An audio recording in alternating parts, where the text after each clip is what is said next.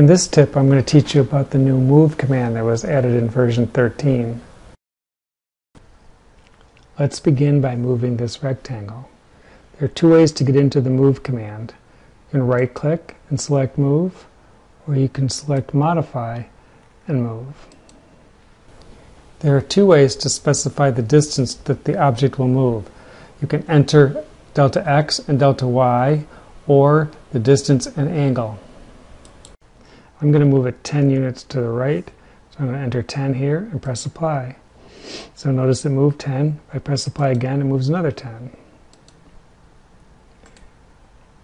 The window remembers the distance from your last move. So if I come in again, it still says 10. I press apply, it still moves another 10 over to the right. It also remembers when you move things by hand. So if I move this down and to the right, go back into move, it's gone down. It shows that I went down 20. I went over 20 and down 20. If I press apply again, it'll move that amount. Another way is to use the measuring tool. For instance, if I want to move this corner and align it directly with that corner, I can use the measuring tool by starting here and ending here. Press escape to get out of the measuring tool. Right click on the polygon and press move. The numbers for that measurement are in here. I press apply, and now we're automatically aligned.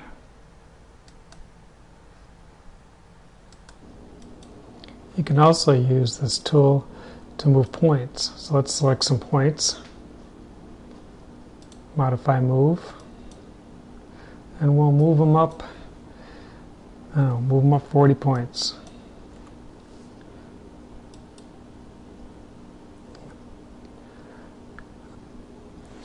Another nice use of this tool is to make arrays.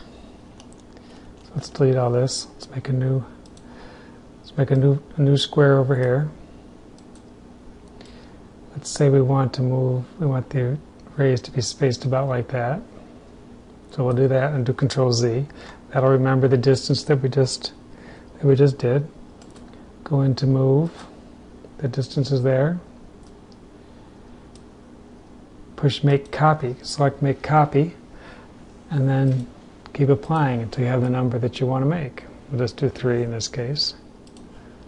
Now let's select those 3, move them down the amount that we want them to be separated by. Hit Control Z to undo that.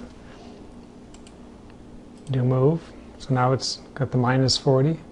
Make copy, and we'll hit the apply button twice more, and we now have an array. You can also use the make a copy option in other modify commands. We'll use make a copy and rotate to make a ring of evenly spaced vias just inside a large circular pad. First, move the local origin so we can use it as a reference. Then, add a circle centered at that local origin. Next, add the via. You can watch the status bar to get the right Y location. Select Modify Rotate. Select Local Origin as the pivot point. Type 45 degrees. Click Make a Copy and click the Rotate button 7 times. Now we'll use Make a Copy with Flip to make a mirror image copy. First we'll make a spiral.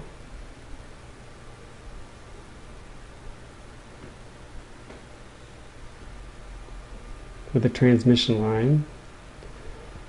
We'll go from the spiral right up to the local origin because that'll be our center point for the flip. Select the whole thing. Go into flip. Select the local origin as the pivot point. Click make a copy and make the flip.